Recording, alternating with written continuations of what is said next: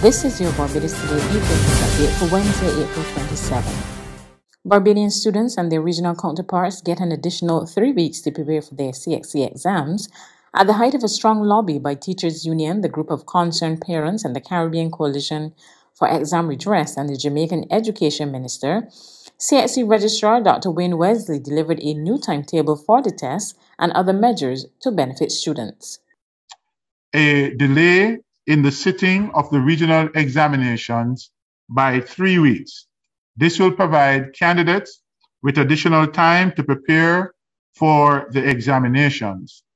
Therefore, examinations will commence on Monday, the 23rd of May, 2022, and the results projected to be released in late August or early September. The details will be determined and communicated accordingly.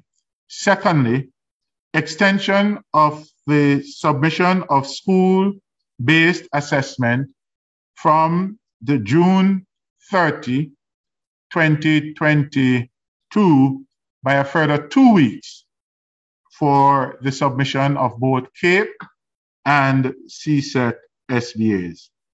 And thirdly, that the release of broad topics be communicated to the candidates.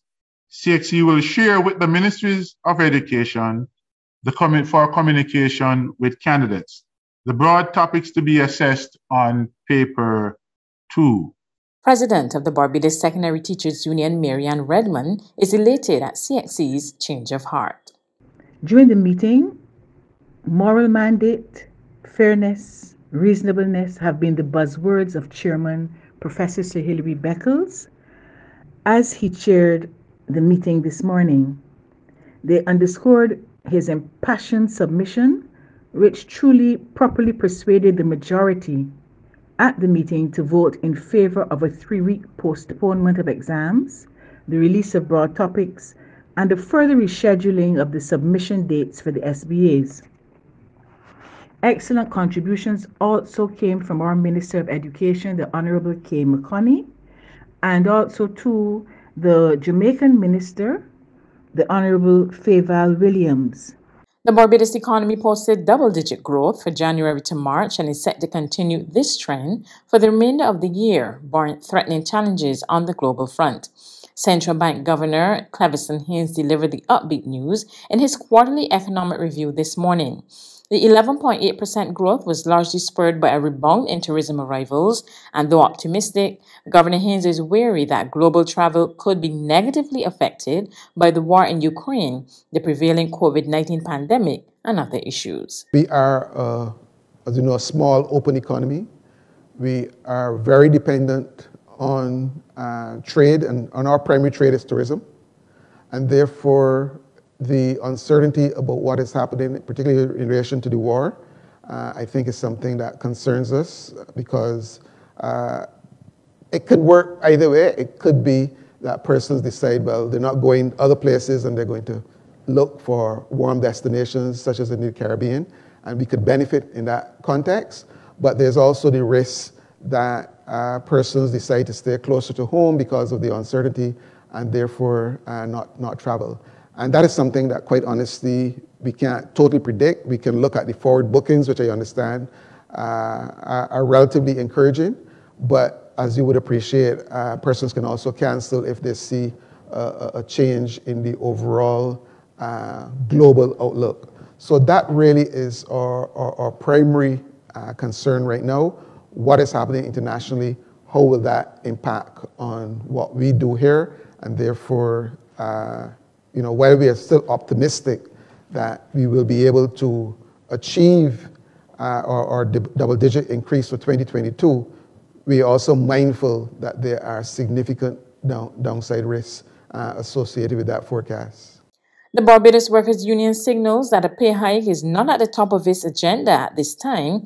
Instead, General Secretary Tony Moore made clear that while the issue is not completely off the table, she's focused on matters to improve the overall condition of workers. The Barbados Workers Union signaled the government that whereas we may not focus so heavily on an increase. What we need to focus on, and it isn't to say that the idea of an increase is off the cards, but what we recognize is that there are more immediate and what we would say longer term conditions that will have implications for people not only during their working life but well into their post working life in retirement that we need to have regularized, and that's where our focus has been. Moore outlined some of the issues the union has tackled so far.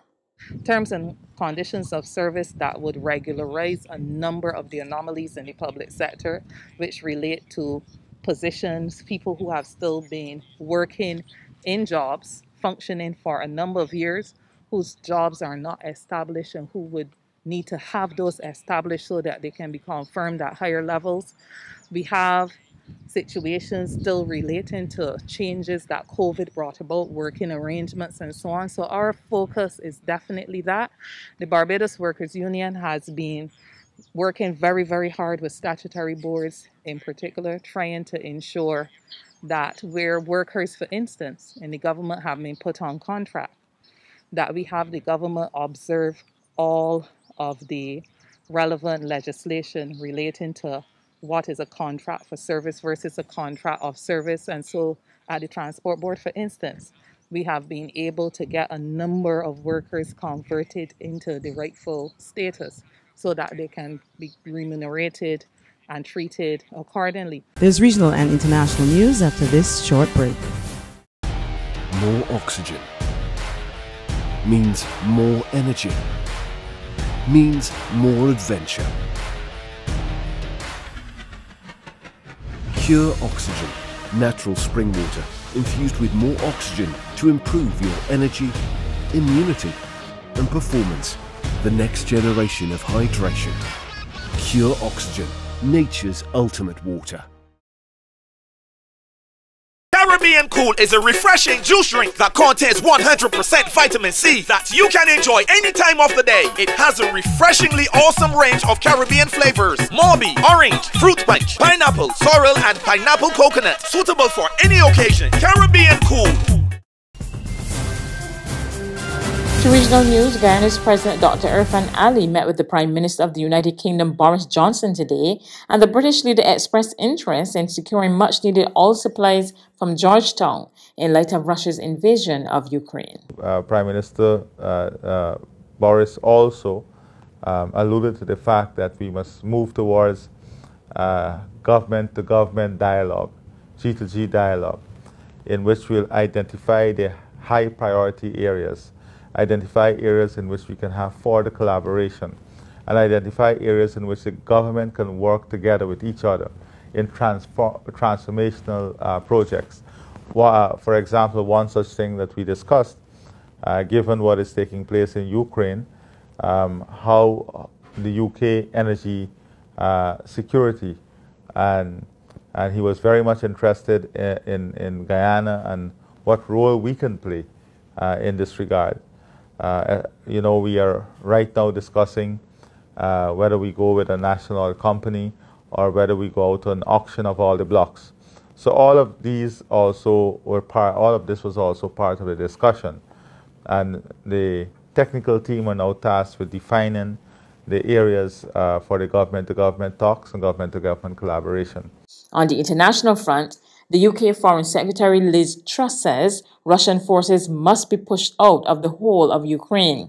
In a keynote speech in London today, Ms. Truss said victory for Ukraine was now a strategic imperative for the West. The fate of Ukraine hangs in the balance. But let's be clear, if Putin succeeds, there will be untold further misery across Europe and terrible consequences across the globe. We would never feel safe again. So we must be prepared for the long haul. We've got to double down on our support for Ukraine, and we must follow through on the unity that we've shown in the crisis. That's news, but for the very latest, visit our website at www.barbadostoday.bb. You can also subscribe to our e-paper, email updates, or like us on Facebook, and sign up for our breaking news alerts via WhatsApp. We're also on Izumi Media and bus terminals, as well as Screenplay at supermarkets and gas stations near you. You can also hear us on Mix 96.9 FM and Capital Media HD 99.3 FM.